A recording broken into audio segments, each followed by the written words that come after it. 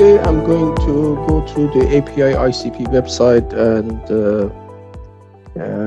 give you a tour of API 571 corrosion and damage mechanism exam.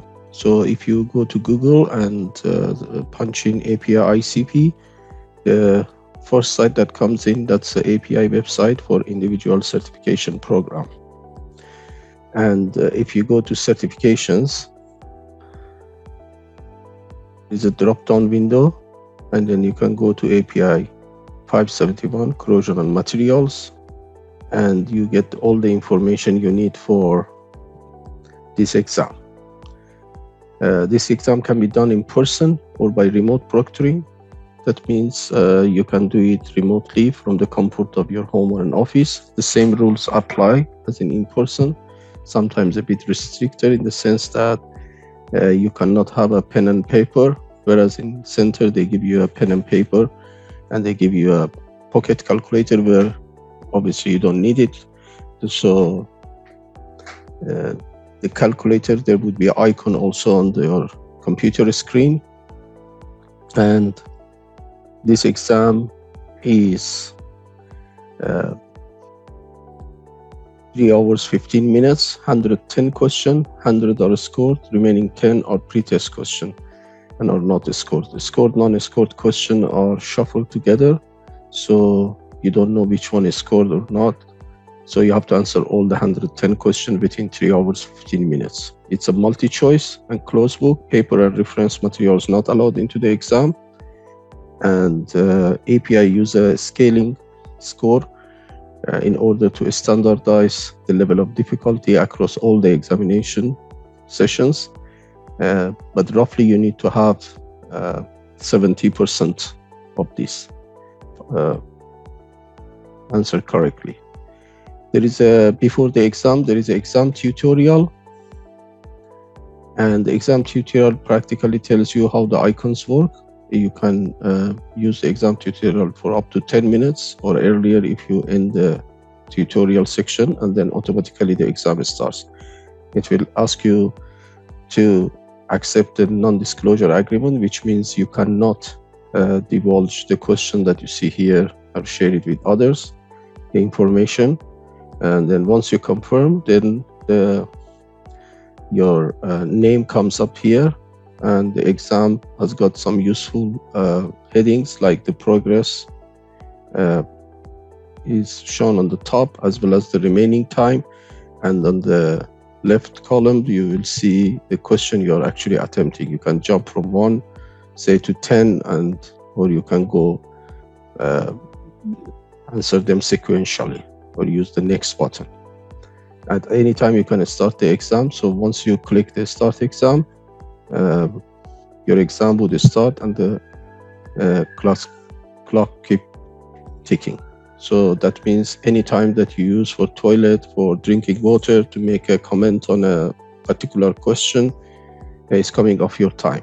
And any time you leave the examination room, you have to check in and go through the same initial security. So you should take your photographic government issued ID that should be in Latin with a signature on it, such as driving license or a passport, and it should be valid. So you should take it with you, and when you come back, they do the same verification check ID. It got some useful information. The mouse works the same way as on a normal screen on your laptop. Any question you have not attempted, or you have attempted, it changes color here. And if the question is long and fit within a page, so it says requires scrolling, so you need to go down in order to answer the question and read all of it and answer it. The remaining time is there. Keep a steady pace. So you got 110 question, 195 minutes. That means it's less than 2 minutes per question. So if any question is taking more than 1 minute or 1.5 minutes, just plug it off and go to the next question, and then come back at the end and attempt those questions, because you don't want to be short of time. Once the time run out, the exam automatically is ended, terminated. There is a flag off button. This is I found it very useful. Any question you're in doubt, you can flag it off and see all the flagged off questions that you are in doubt. Multiple question. So if you click on a question, it changes color. That means that's a question you have answered. If you change your mind, you can click it again, unchoose it, and then you can click other possible answers. There's a calculator icon there, and once you click on this, you'll see a simple calculator in case you need any calculation, which I doubt you would need it. For highlighting the text, you can keep the mouse on it and drag it, and it will highlight it if you want to zoom in. Another good feature is that if you go on any possible answer and right click, it will strike it off. So that's helpful when you are in doubt which question is right, but then you can use your power of deduction and work the other way around, see which answer would be possible, definitely wrong. You can strike them off, and then you can concentrate on possible right answer and choose the best answer, the best of your knowledge. At the end, you can also review there is a review section. You can review all the question, or review everything that are not attempted, or review the question that are flagged off. So answer all the question. There is no negative marking. So you increase your chance of passing. You can also write your comments on any question, but remember that the time spent on writing any comments, it's coming off your time, your allocated time of 3 hours, 15 minutes.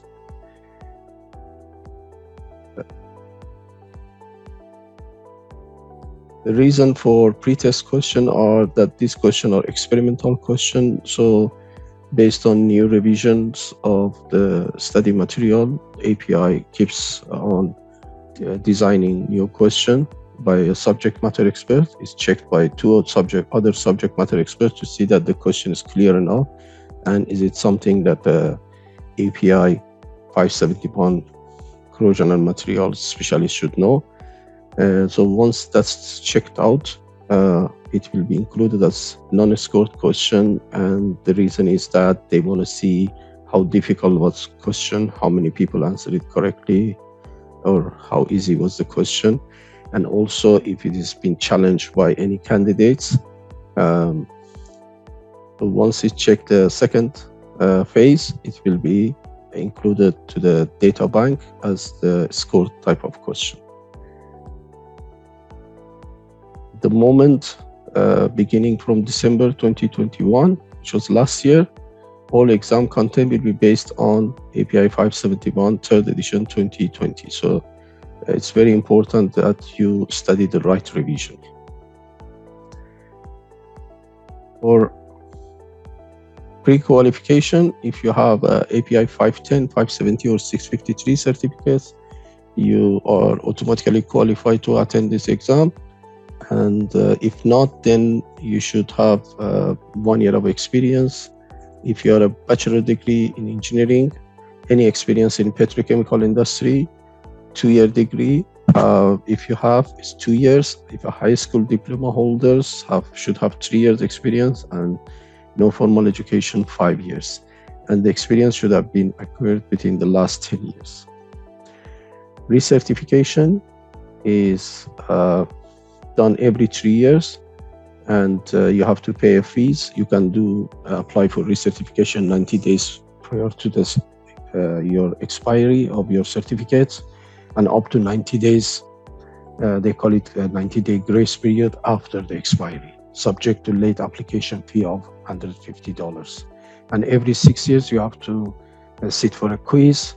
It's some 20-25 questions, and you can do it from your home remotely, and you can spend up to 4 hours, and you can interrupt it up to 3 times, and you can do 2 attempts.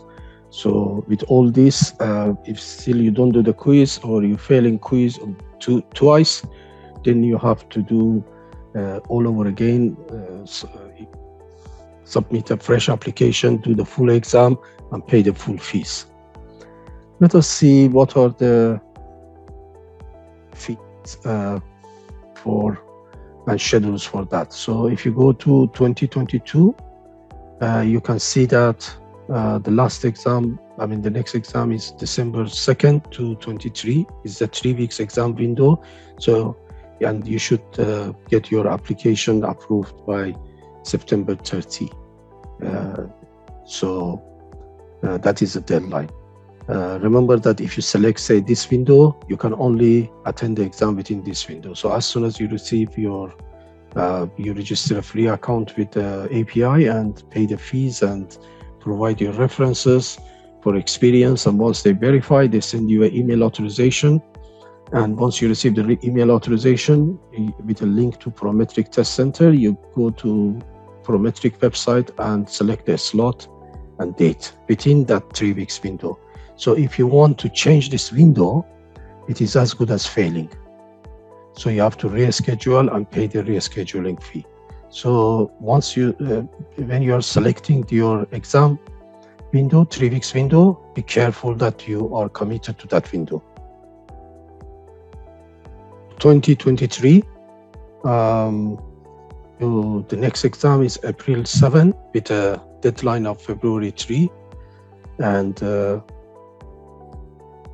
it's one on August to September, and the last one is again December 1 to 22. The fees are for this exam $365 for non-member fee, and for API member fees $315. Now API does not give individual membership, so you should be working for a company who is an API member to avail this opportunity. Otherwise, most of candidates end up paying $365 for initial exam. Recertification every 3 years, you have to pay $260 for recertification. And for if you want to reschedule the exam, if you don't find a slot that you have selected on that 3 weeks window exam, or you don't show up, or you fail the exam for whatever reason, you want to reschedule it, is $150. And late application fee for submittal of recertification is another $150. So if you want to apply, you click on this button, apply, and then you go and select the course, and then you open a free account, you upload your certifications, your academic qualifications, your experience, and you provide references, and then pay the fees, and they would do that for you. They will send you the email authorization once they have the verification from your references about your experience. And there are other useful information like policies, frequently asked questions. There is, if you want to find an inspector who is qualified, you can go to this directory, and or you want to verify an inspector status. So there are very useful information here. If you want to know more about remote testing, you can click here, and there is statistics that tell you how many people passed for each exam and how many people attempted. This is a difficult exam. Normally around 40%, 35% of people only pass. So you need to really be good at it. And this exam is held on the basic level. So it's very important that you know the terms, definition, vocabulary, and anything that is repeated twice in the API 571 recommended practice, you should read it twice. We have highlighted all this in our course and our e-learning course, and I can show you have a quick tour of our e-learning course. This is $249.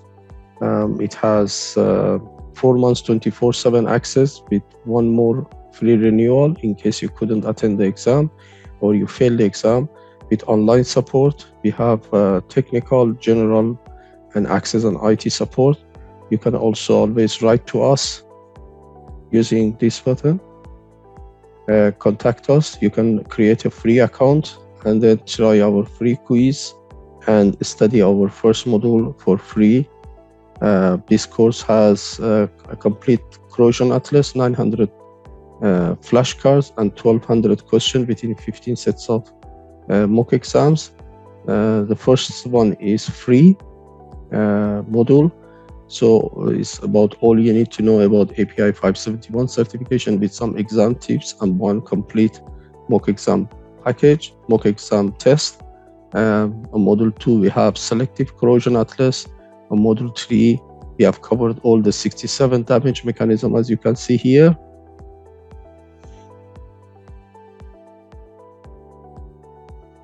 It covers all the damage mechanism, 67 of them, and the Annex A as well. And module 4 we have explained again the publication effectively sheet, highlighted all the areas that are potential exam question. This includes terms definition, abbreviations, and 6 sets of 6 lessons on damage mechanism, and the 20 important damage mechanisms that are brought in 570, 510, and 653. And then on module 5, 6 sets of flashcards, and then on module 6 we have 15 sets of mock exam questions. So that's all. If you have any question, please call us, contact us, and we shall be happy to help. Thank you.